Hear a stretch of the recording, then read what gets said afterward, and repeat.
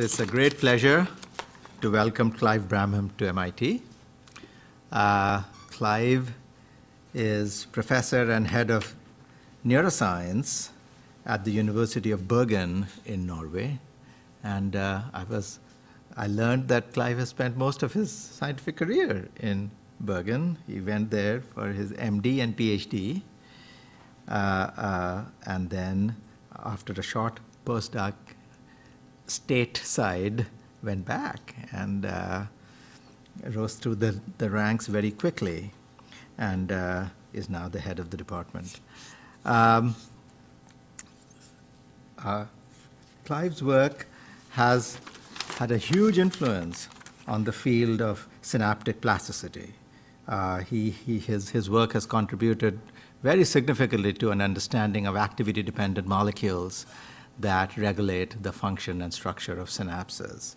His early work was on BDNF as a trigger for transcription, but then for the last 20-plus years, Clive's lab has emerged as a leading lab studying the role of ARC as a master regulator, or the master organizer of synaptic plasticity, the function of the protein, its role as an effector.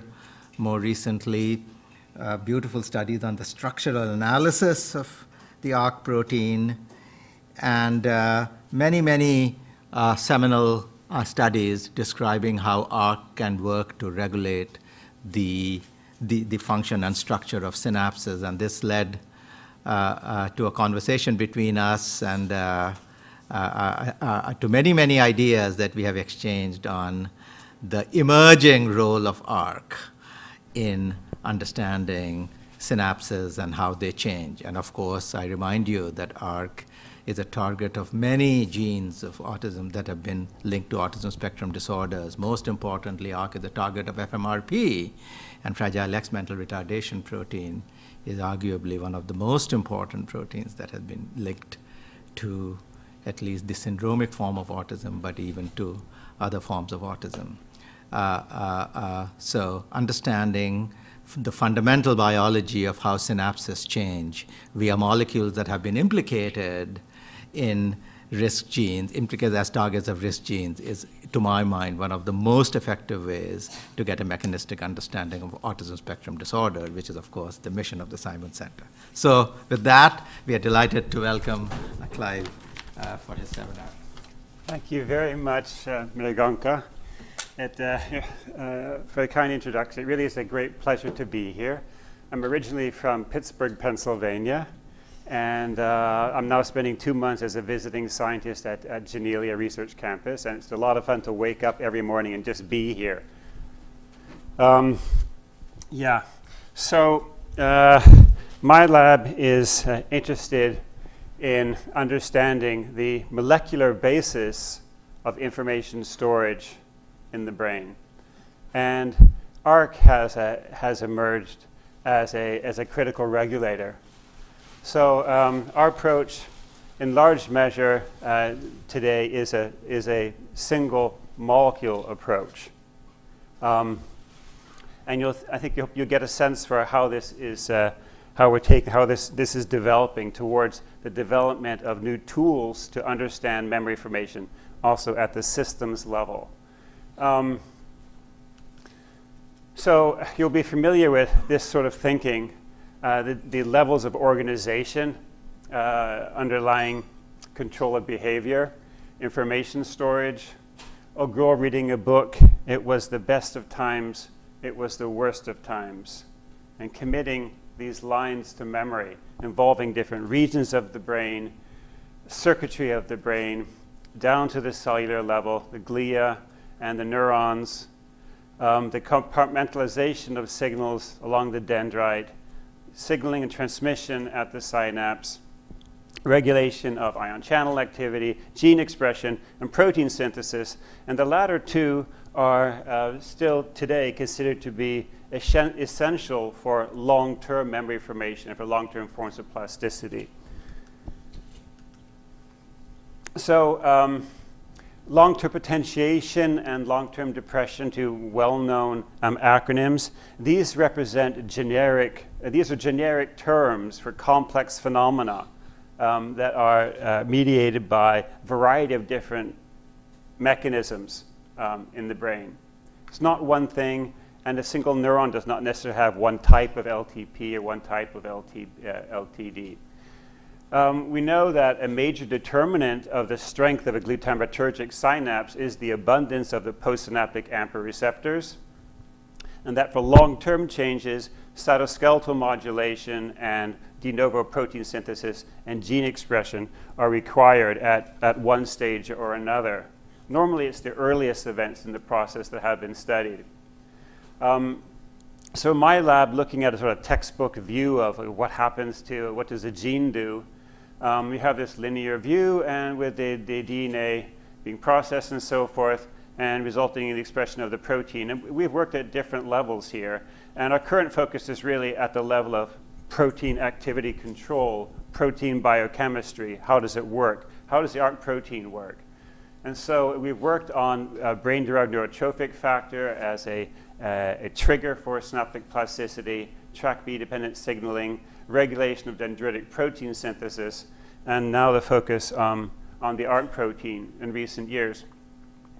And yeah, so this is a slide from 2010, and I think that it depicts, up until, well, last year, it depicts my view of how the ARC system is working, and that what really characterizes it is its dynamic nature, with the pole 2 poised at the transcription start site, very rapid gene expression, production of the pre-RNA in a matter of less than 5 minutes, the delivery of the RNA into dendritic processes, and then both the RNA and the protein that's produced are rapidly degraded in exacting the function of the protein, for instance, in LTP or in LTD, in homeostatic scaling.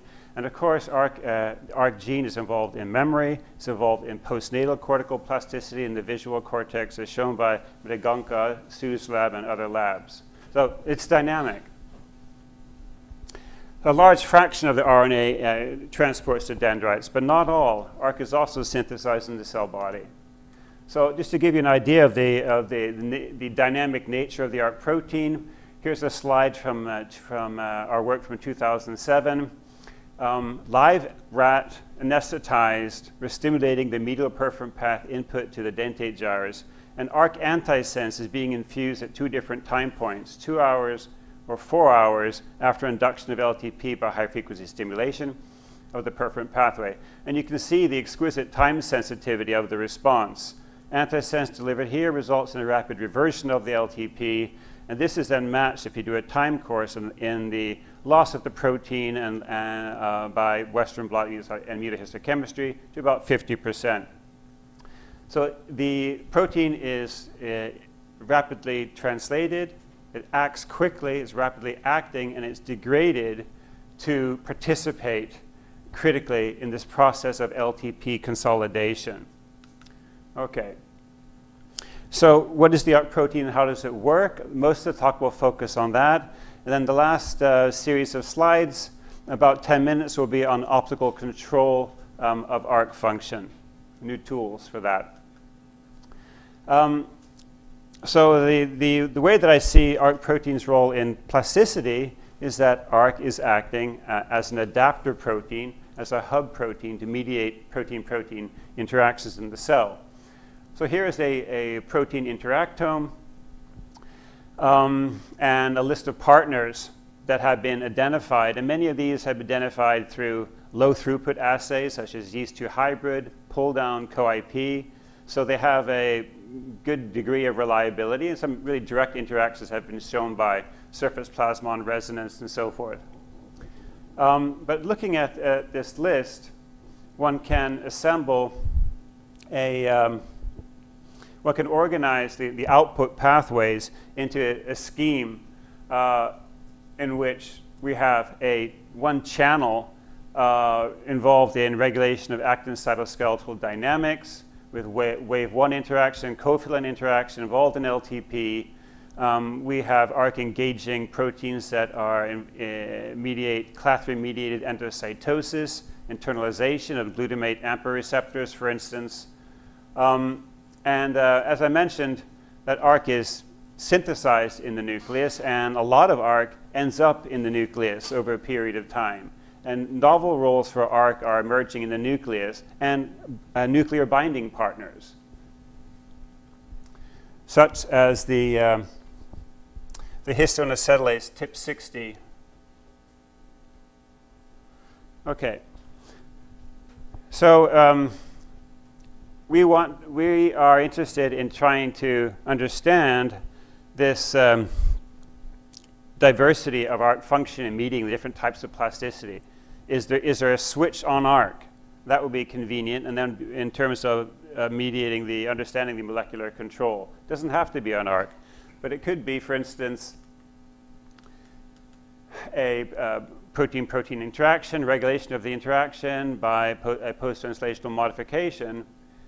But in approaching those issues, it's a bit dissatisfying because we're still left with the question, what is the ARC protein itself?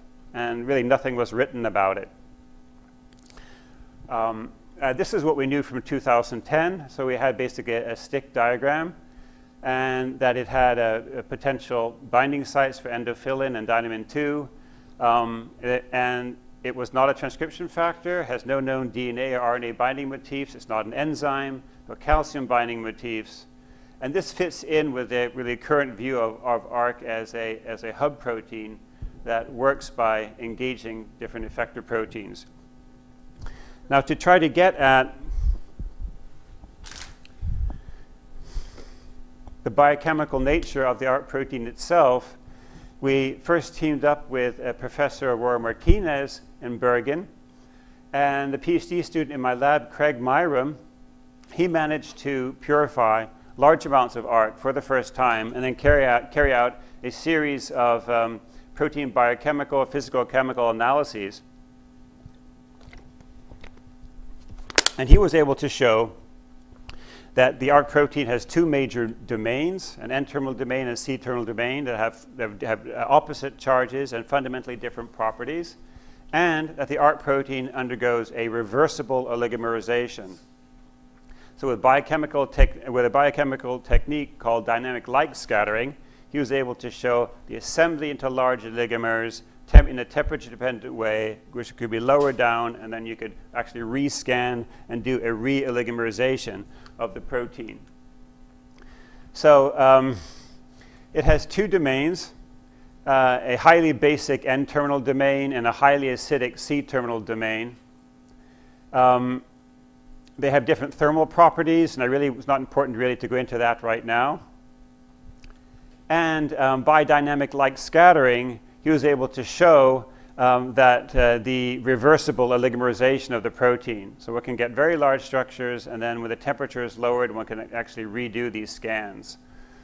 In the aqueous water state, in pure water, ARC can be expressed as a monomer. So this small peak here has a hydrodynamic diameter of 5.7 nanometer, which corresponds to a 48 kilodalton monomer. This may be an extended monomer or possibly a dimer, but we only see that in water. So under salt conditions, the protein tends to form oligomers. We also took the bacterially expressed recombinant protein and imaged it by electron microscopy and by atomic force microscopy. And so in this first analysis, we were really sort of harping on being able to show that we have a monomeric form of ARC, right? So the one aspect was that formation of aggregates, that's a problem, and may not be physiological.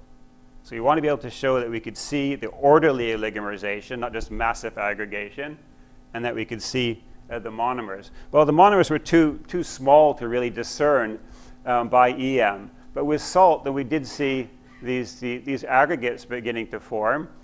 And in this buffer here, Heppy's buffer with salt, we saw on average about 30 nanometer diameter particles, which looked at least to the innocent observer or non-trained observer like amorphous aggregates. No really regular structure, but a pretty even diameter.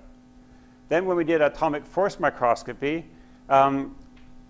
we were able to see the shape of some of these structures.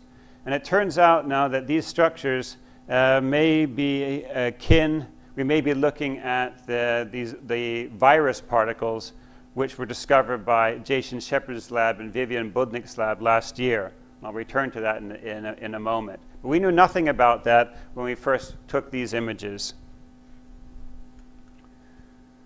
Okay, so there is now solid structural evidence that the ARC protein has ancient retroviral origins. It has domains similar to that of the retroviral GAG polyprotein. So this is a paper all the way back from 2006. And when we started looking at ARC structure, I had seen this. I don't think I understood it really completely at the time. We didn't do anything about it. We were rather thinking that the C-terminal domain had this spectral homology domain. And we knew that ARC was involved in regulating cytoskeletal dynamics. So we made a homology model based on the spectrum repeats, rather. But if you look at this, it's interesting. You have the retroviral GAG protein up here, and it has the virus's many other pieces to it.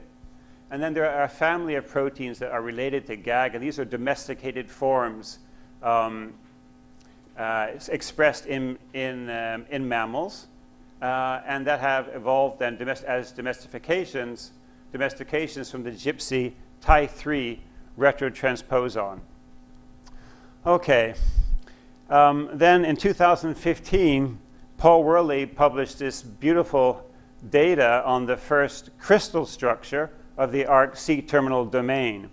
And he did this by using TARP gamma-2 stargazin for co-crystallization. So it wasn't done as a complete lobe, but in two pieces. We don't know what the complete piece looks like yet. But the structure is beautifully homologous to that of the capsid domain of the retroviral GAG. In addition, he found something unusual that is certainly not there in the virus, and that is that the end lobe has a hydrophobic binding pocket to which a number of protein partners will go inside and dock, stargazin being one of them. So it contains a very interesting signaling module, if you will, as well. Okay, so they had the crystal structure of this piece. We were trying to get the entire crystal structure, and that's an ongoing activity, I'm sure, in several labs. But we decided to step back a bit and see if we could use small angle X-ray scattering to get the full structure of ARC. And we were able to do this, and the trick really was in solubilizing ARC for long enough to be able to do the experiment, because it does tend to form these oligomers or aggregates at high enough concentration. And that was done by raising the pH to pH 11. Then we were able to obtain by, you can see these images from size exclusion chromatography, gel chromatography with multi-angle light scattering. We could detect then a monomeric peak, and we could lower the pH now back down to neutral pH and still have a monomeric peak. And we actually know that this difference in solubilization is due to the highly basic nature of the N-terminal domain. Okay, so this is a recombinant protein, and now this is a material from the rat brain, a lysate from the rat brain, just blot with an ARC antibody. So this is the right molecular weight for ARC in the rat. It's expressed in the brain, native ARC. And so at pH 7, you get just a little bit. At pH 12, you now solubilize ARC, and you have a large signal that's just as strong as what you get when you use SDS. So at that point, we are ready to shoot this in and perform the SAX measurements. And I won't go into any sort of detail on this, but you can see these are the pieces of the ARC protein that were used, different segments of the ARC protein. And then one obtains the scattering profiles here. The modeling is done based on the raw data in various ways to come up with structural information. So we also did synchrotron radiation CD analysis as well as homology modeling. And that gave us a full-length arc structure in which we have the C-terminal domain. This is from the Worley lab here, these two pieces, the N lobe here and the C lobe.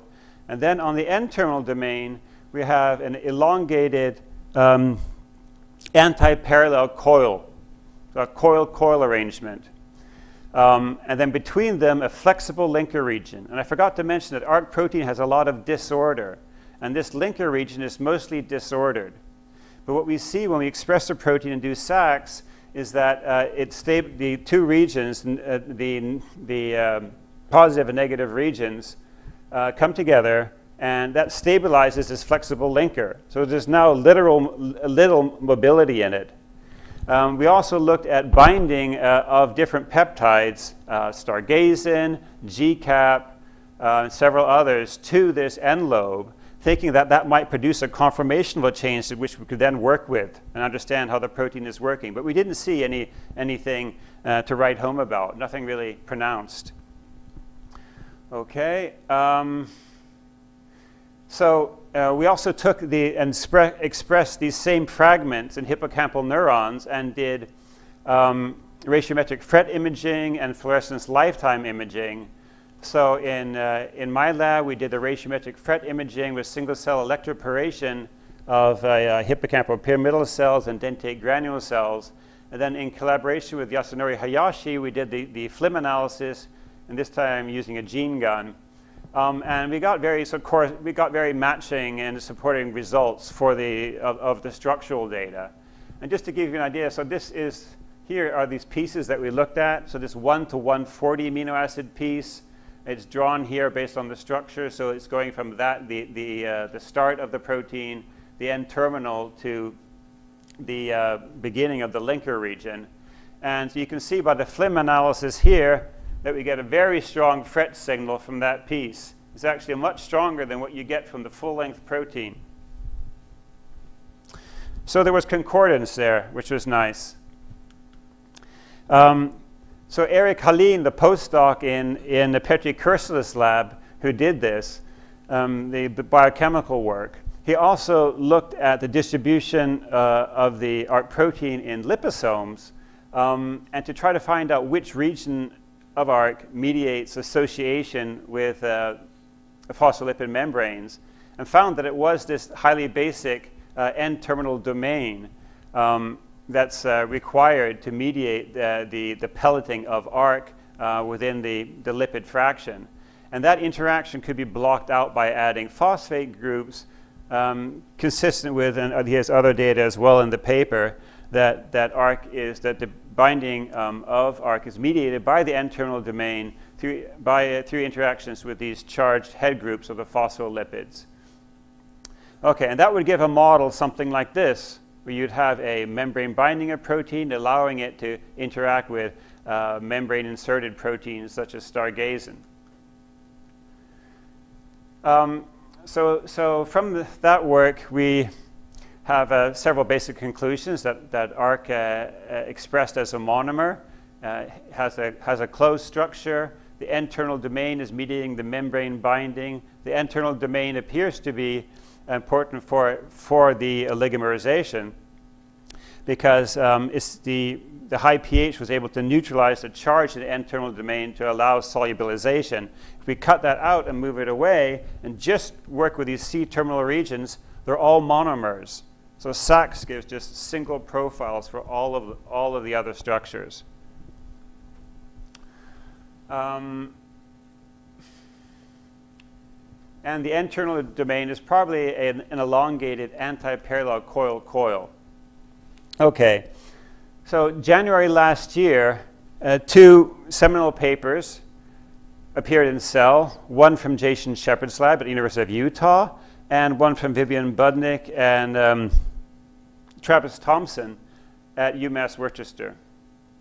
One in mammalian neurons, and the other at the fly larvae neuromuscular junction. And these studies sort of both got started with the observation of viral capsid-like structures. So here is an EM image, a negative stained EM of HIV gag particles from 1999. And when Jason's lab purified the rat protein using a phosphate buffer, which we didn't use at that time or in our earlier study, they saw these beautiful particles that suggested to them that ARC is forming a virus-like structure, a virus-like capsid. And the same thing in the fly, that you get very, very similar structure. There's just a low mag and high mag. In the case of Vivian Budnick, they were also able to lyse the extracellular vesicles that contain these capsids and then immunostain and then show the endogenous capsids inside the vesicles. And so these studies suggest that ARC not only has biochemical features, a domain that looks like the ARC protein, but it is actually acting like an endogenous neuronal virus, in the sense that it's able to capture RNA inside the capsid, and that capsid then is enveloped and released in an extracellular vesicle, and there is evidence from both of these papers that the RNA can be transmitted to neighboring cells. Okay? And so with that discovery, we now have a rather puzzling picture. We have ARC on the one hand as a master regulator of plasticity by engaging various proteins inside the neuron. On the other hand, it's undergoing an oligomerization to form these virus-like capsids that are able to transmit RNA, and fundamentally then would represent a new form of interneuronal communication by RNA transfer in extracellular vesicles, which is ARC-specific. And so what we wanted to do then, we were working on this because we were trying to understand the oligomerization. And Maria Eriksson got her Ph.D. on this last fall. We wanted to try to identify the regions of the ARC protein that are mediating oligomerization, including the high-order oligomerization and the capsid formation. And so the first approach that she did was a biochemical, purely biochemical one, in which she uses a stringent strep2 affinity purification of ARC protein expressed in strep cells.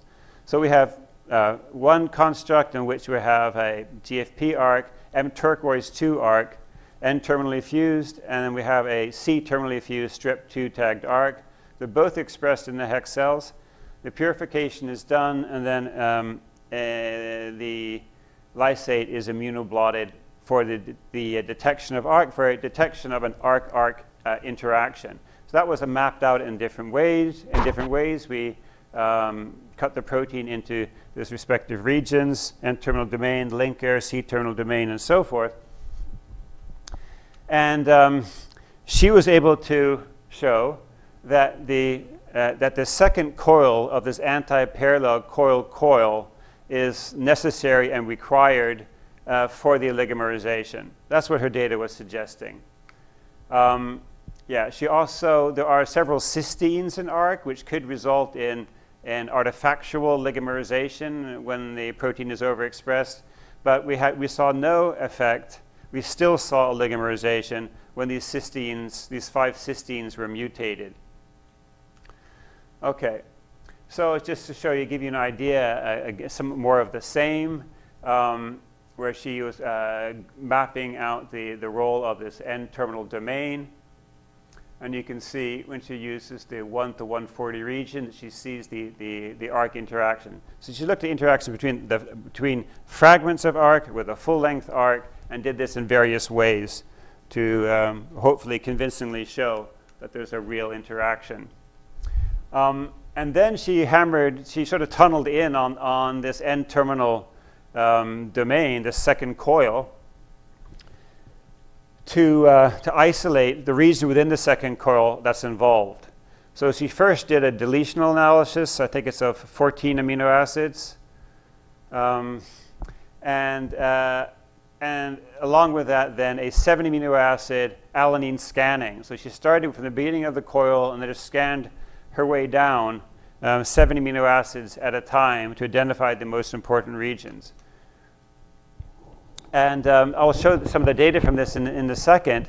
But basically, the conclusion is that in the central portion of this second coil, there's an approximately 33 amino acid peptide, which we're calling the oligomerization domain. And inside of that, there's a 7 amino acid motif. This motif that we found was the most critical for the formation of oligomers mediated by the full-length ARC protein. And that is from region 113 to 119. These are alanine mutations. So the affinity purification indeed shows that with the alanine mutation in 113 to 119, there's now no signal. If we mutate further and terminally, still within the second coil, we do see the oligomerization. As a complementary approach, we use the peptide scanning array. We have GST arc of the second coil, and then applied that to these peptides. And again, you can see that the binding within this region that corresponds to the approximately 33 amino acid oligomerization domain.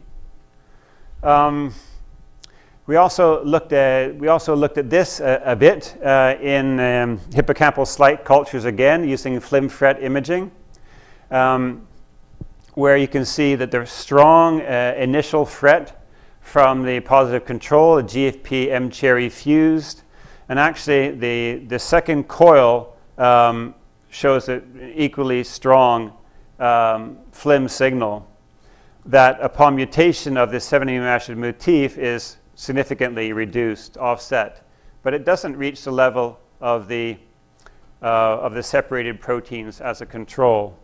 So it suggested that there is still some ARC-ARC interaction with this mutation that's present in the live cell. Okay, so looking at this oligomerization domain, this is an amphipathic peptide. So this cartoon arrangement just shows the position of the residues looking down the length of the coil. And you can see that the hydrophilic residues are really clustering on one side and the hydrophobic on the other. And it's also quite interesting that this peptide is pH neutral, whereas overall the domain is highly basic, which means there must be many basic residues. And the chart, we can show that in the diagram as well. There are many basic residues within the N-terminal domain just flanking this critical region for oligomerization. Okay. And so one of the questions is, how is the capsid assembly, how might that be taking place? And so it's certainly of interest to look again at what is known about these processes in the retroviruses. And there are various pathways that are described. It's not the same for the individual members of the Retroviridae family. But it's known that on the N-terminal side, the matrix region of the virus plays an important role in membrane targeting of the GAG protein, which is the place where the immature virion assembles. And that involves the mistorylation of the matrix domain, as well as binding to transfer RNA. So we became interested in the possible role of RNA in mediating the capsid formation. So GAG is the cartoon structure of GAG. One has the matrix domain, the capsid, which are domains that actually mediate the dimerization and assembly of the capsid lattice. Matrix being involved in the membrane binding. Binding of transfer RNA is associated with chaperoning the GAG protein to the highly acidic inner leaf of the plasma membrane and effectively competing out binding to intracellular membranes along the way. So it's in getting gagged to the membrane. Now, there's also a nucleocapsid domain, which there's no sign of that in the ARC protein, that binds the viral genomic RNA, but it also binds nonspecifically to host RNA, and that's important for mediating GAG-GAG interactions and the assembly of the capsid at the membrane. So a little bit of viral background there that was of interest to us as we started to try to understand how ARC is working. So ARC has a predicted matrix region here in the N-terminal domain. So we decided to look at the assembly of the capsids. At first, we wanted to go back and see what is the size of the oligomers inside cells, and to take a second look at that. And we did that by in situ cross-linking, taking the live hex cells and treating them then with the cross-linking agent DSG. And what we found was that the ARC monomer is present, but we also get a strong dimer signal in the wild type, in this oligomerization mutant, and in a control mutation too of an endothelin binding site. So we get equal expression of a dimer. But formation above there appears to be attenuated. So this is the statistics where we compare the trimer level to the dimer level is reduced then in this second coil mutant. So to really quantify the changes in the oligomeric state, we teamed up with Meg Stratton at UMass Amherst and performed single molecule photobleaching turf microscopy. In this case too, we're expressing recombinant protein. This is then affixed to glass cover slips. There's a PEG surface, and the ARC protein has a SNAP tag on the N terminus and an AV tag on the C terminus. And the AV tag allows biotinylation and then binding to the PEG. And then what's done then is fluorescence imaging of these spots on the glass cover slip. And so fluorescence photobleaching over time will lead then to a step loss of fluorescence in the individual puncta that can be quantified to estimate the number of ARC molecules resident in each puncta. So you start off looking like this. You have puncta, green puncta of various sizes.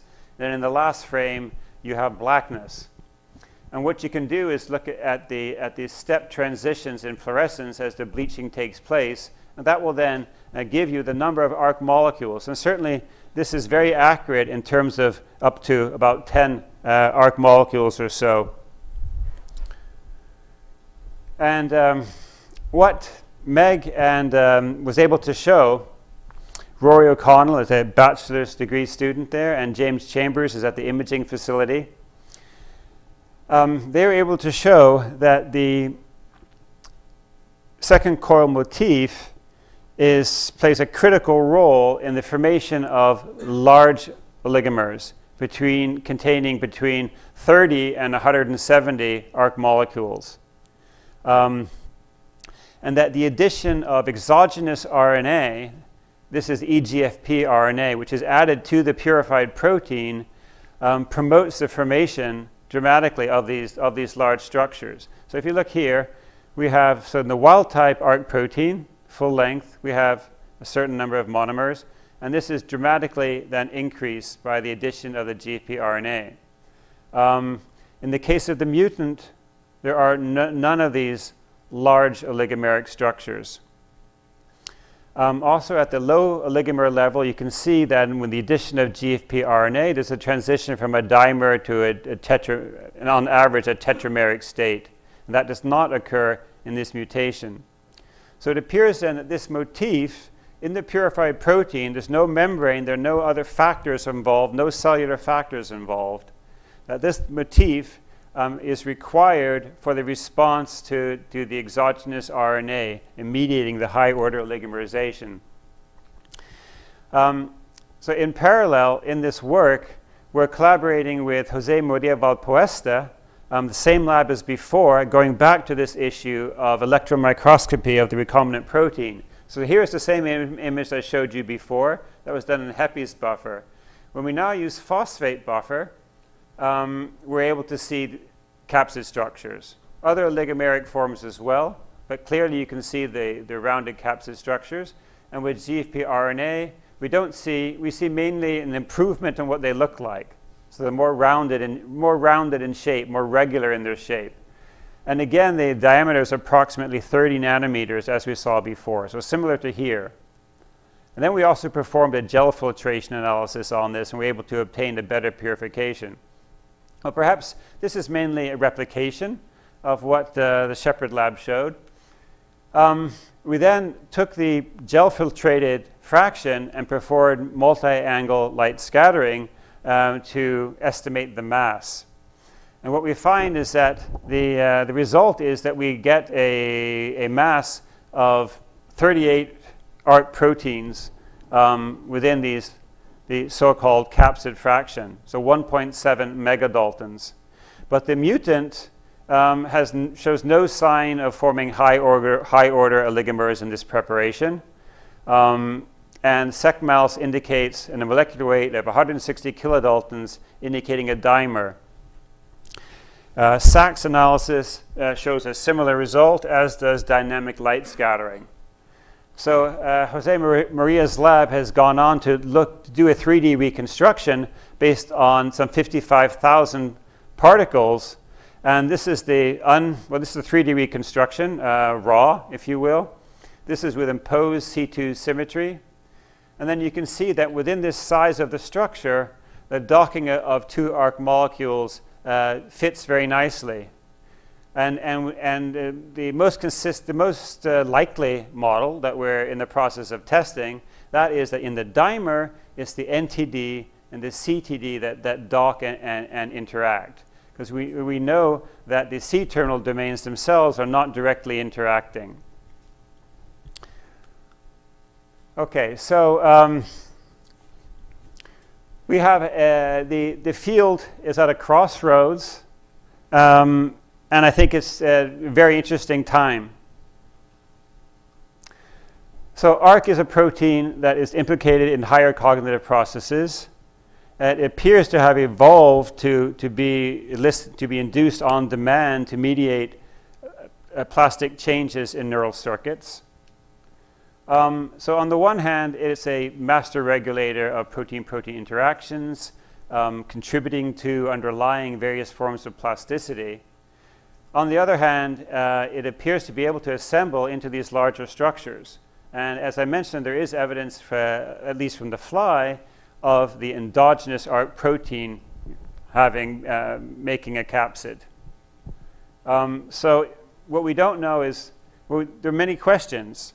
Is the ARC capsid assembling in response to a stimulus? What is the relationship between the plasticity ARC and the capsid ARC? What is the nature of the cargo and the carrying capacity of such a capsid? And what are the targets? And can these be demonstrated in intact tissue in the intact brain? So these are really exciting times ahead.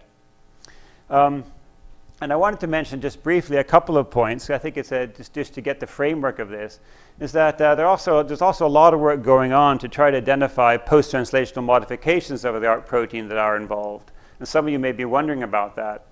So we know, for instance, that ARC is phosphorylated right here on serine 206.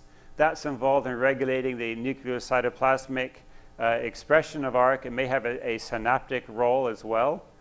ARC is sumoylated, and that's associated with targeting of ARC to the cytoskeleton, and we know that ARC has a role in regulation of cytoskeletal activity. The turnover of ARC by ubiquitin, by lysine acetylation of ARC, and this N-terminal domain also is palmitoylated, and that's implicated in membrane anchoring. Okay. Then I know that a lot of people are working in clinically or in translational work. We don't have time to go in any of the details there, but there's a huge chapter here that's being explored. It's very interesting. which really is implicating the ARC complex. So you have the ARC protein and the focus on that, but there's the interaction complex around it is very large and complex. And how that's being regulated in the context of schizophrenia and ASD and so forth is a hot topic. And we know that a number of the so-called schizophrenia-associated proteins do dock inside of this end-lobe binding pocket. Okay. So in the last few minutes, I'd like to say a few words about our progress so far on trying to put the ARC protein under optical control. As you'll see, it's actually not the ARC protein, it's the ARC end lobe. But in trying to do this biochemistry and figure out the switch between LTP and LTD and find the structure, we'd like to do really two things.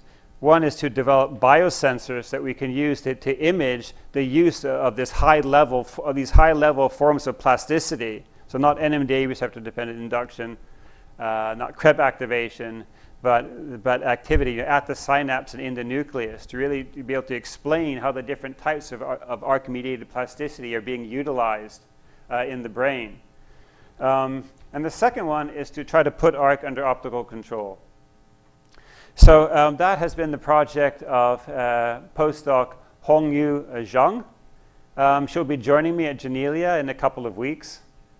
And so she has been looking at the surface mobility of AMPA receptors and has now evidence that ARC is regulating the surface mobility of AMPA receptors by the end lobe interaction with stargazin, which she proposed is competing out then the binding of stargazin to PSD95 in the postsynaptic density.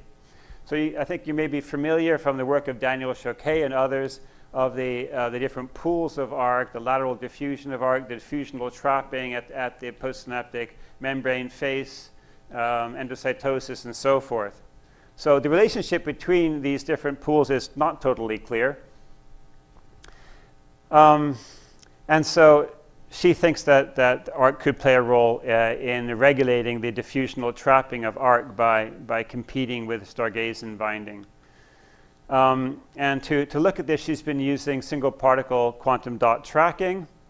And I won't show the movie, but these red dots are the quantum dots, and you can see them moving around and in a very nice way. We won't spend time looking at that movie.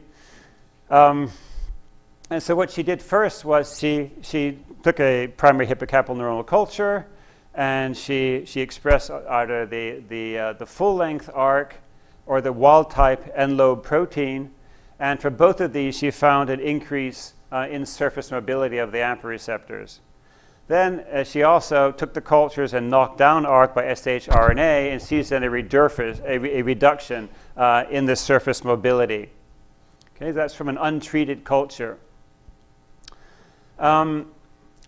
Then she made mutations within the ARC end lobe and the mutations that she picked were two of the sites that were shown to regulate the docking by Worley's lab, the docking of stargazin into the end lobe binding pocket. One in the beta sheet groove and one deep inside the pocket itself. And they're sort of in red squares here. And you can see that both of these are reducing the amount of surface mobility relative to expression of the M-cherry fused ARC end lobe wild type.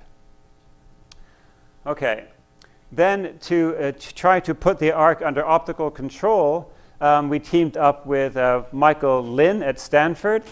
We had been discussing doing this with Michael since 2012, but we really didn't know what to do.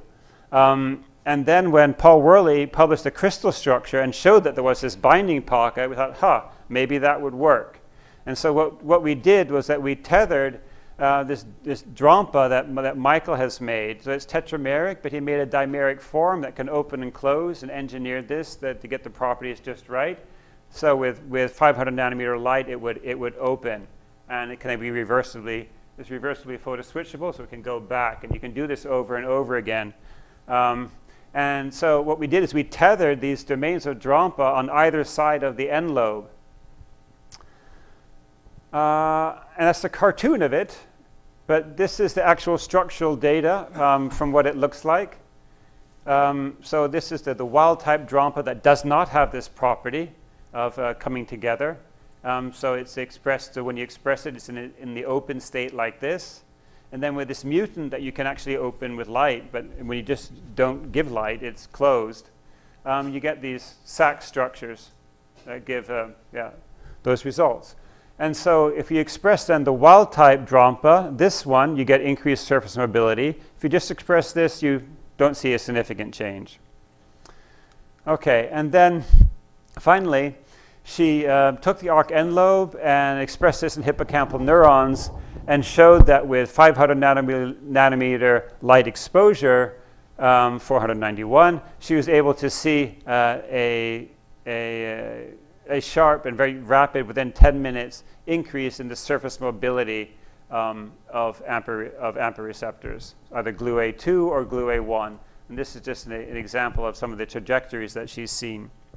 Okay, now she's working further to really pin down that it's actually stargazin mediating that, and she does have evidence on that aspect as well.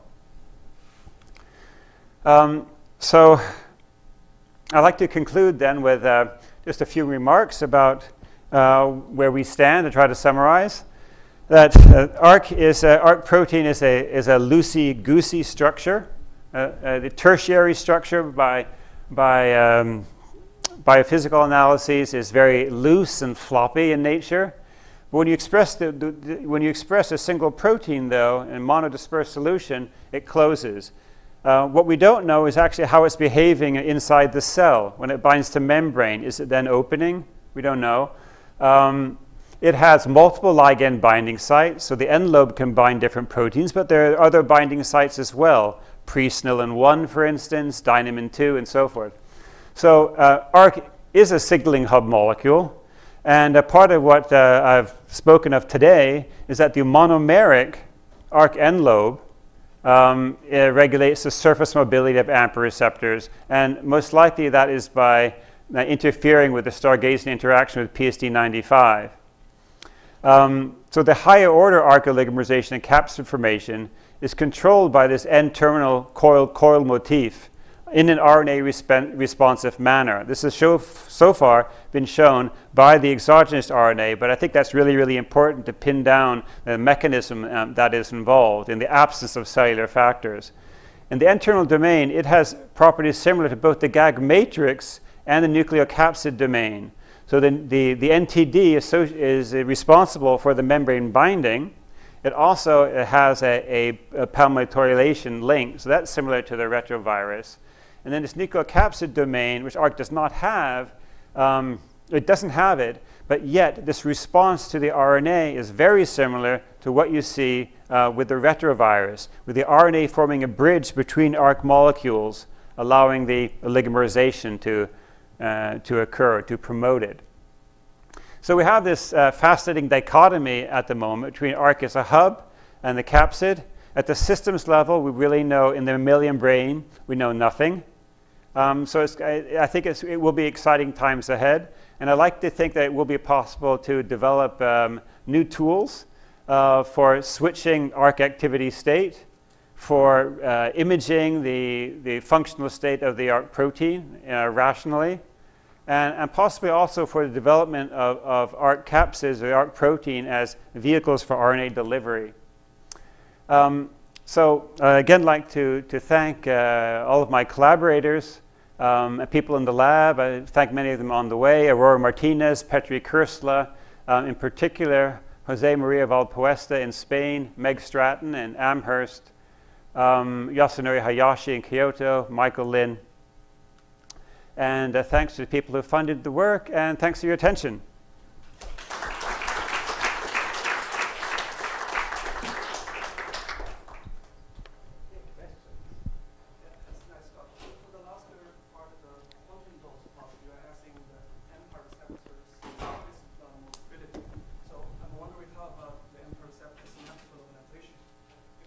Mechanism is competing with 95, and I think synaptic localization.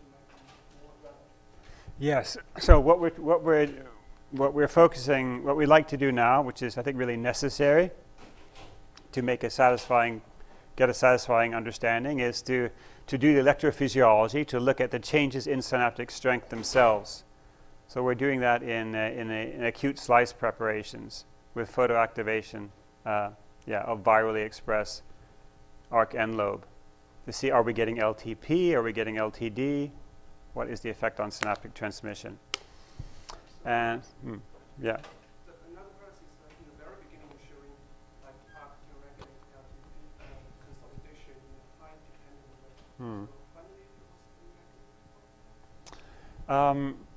way. So the data from that paper shows that arc synthesis is necessary for stabilization of nascent F-actin in the region of activated synapses. And other papers have shown that there's spine enlargement that's F-actin dependent, also in the dentate gyres in vivo. I think that these studies go together very nicely. So, I mean, the sort of evidence that we had is that we induced LTP, and then we locally infused jasplakinolide, which had no effect by itself, but it completely blocked the effect of arc antisense delivery, and it blocked the ability to reduce it blocked the effect of the arc antisense. So, and now we know that in the dentate gyres in vivo that arc is sumo-related and associates with the F-actin binding protein Drebrin A. Drebrin A, it regulates the stability of the actin core and the center of the spine, so it's a really critical regulator of the long-term maintenance of the spine. In cortical neuronal cultures,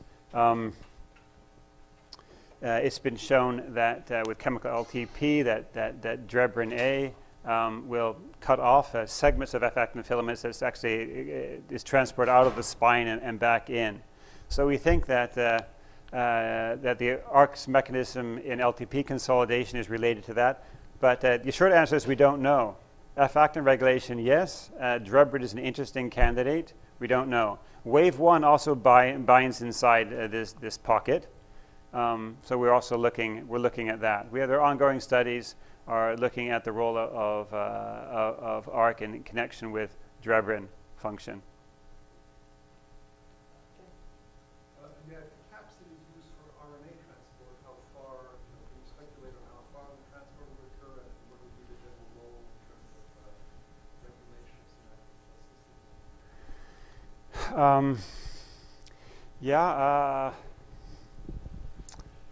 So in mammalian brain, what role it really depends on the nature of the cargo. The only cargo that seems to be clear at present is ARC RNA itself. I think that based on the viruses and based on this response to the GFP RNA, that it's likely that the ARC is in capturing RNA in a non-specific way. It's not through specific cis-acting motifs, cis-trans interactions that are taking place. So it depends on what RNA is there. So we know quite a bit about the classes of RNA that are induced in response to LTP, for instance. Right? So it will depend on where the capsids are they forming in dendrites? Are we getting a lot of dendritic RNAs? And if that was the case, then it's likely that that cargo would have any purpose in glia. So a lot of the work on extracellular vesicle function has really shown neuron-glia interactions, Schwann cells and microglia and so forth. And really there's not a large body of work on neuron-to-neuron effects mediated by extracellular vesicles. The carrying capacity of the capsid could be really quite tiny, 10 kilobases. So there's not much room for a lot of different messenger RNAs. More microRNAs you could fit into there. Yeah. But yeah, I think we don't really know yet. So I think it's also difficult to really see that if it was a dendritic messenger RNA cargo, how that would be impacting, let's say, a grid cell in layer 2 of the entorhinal cortex. You'd have to have the long retrograde transport and have to be released, and then how would you be using the RNAs? That would be pretty funky if something like that existed. So it could go to a neighboring dendrite, either actually on the donor neuron is feeding back on itself, or to a lateral neuron. These are both interesting possibilities. But as I say, it depends on the class of the RNA. Fundamentally unexpected, unusual things could be happening. Can you estimate how many capsids, based on the amount of R that's available back? I have not attempted that, but I say it's a good question. We should need to do that. What I do think is remarkable is that why has no one seen these before? And that's what people say too. A lot of electron microscopy has been done, and you can see them under the electron microscope. So where are they? If they play such a major role, wouldn't you see them if they're at spines or in the dendrites? So you would think they'd be pretty obvious. But they said the same thing about axonal ribosomes. And now there's more and more evidence showing that ribosomes can be found in terminals of adult mammalian axons. So we'll see. I'm really not certain.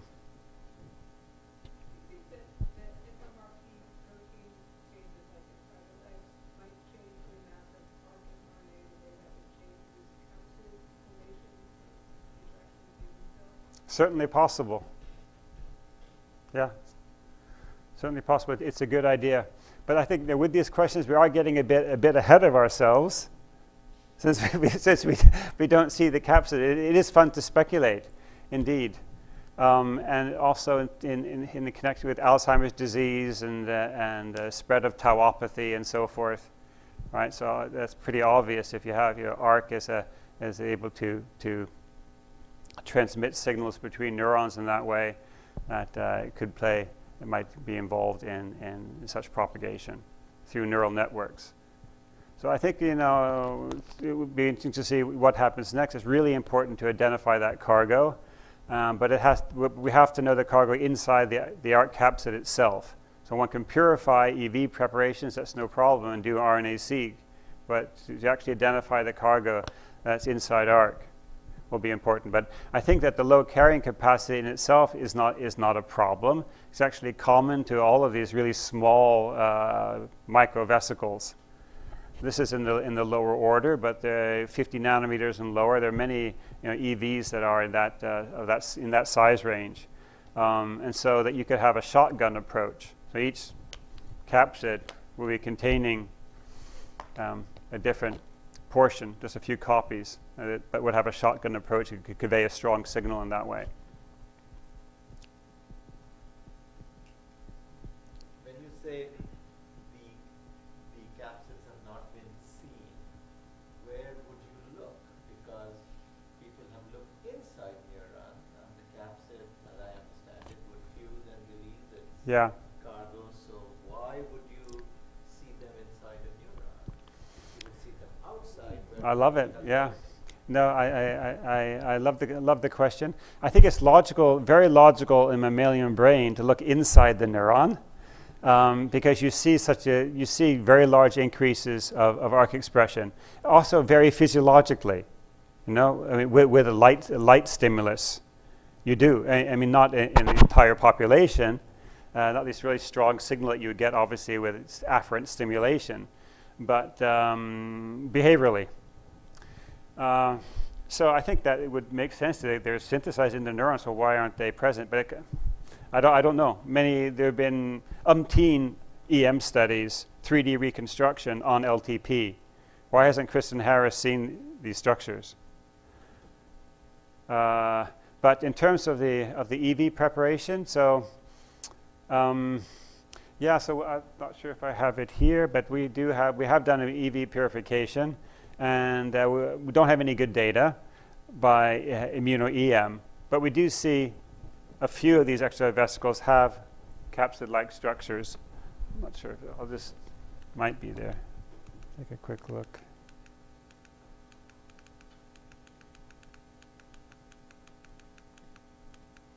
Yeah.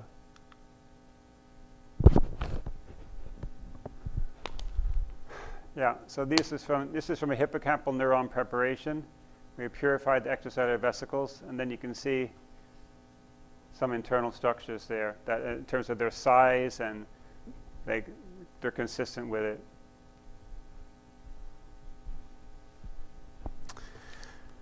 Yes. Okay. One issue that we have discussed is the level of activity under which these retroviral capsids may be released. So your experiments showing translocation of AMPA receptors via the stargazing interaction, or our experiments showing that ARC can translocate from activated synapses into inactive synapses, there are under physiological level activity, as I would call it.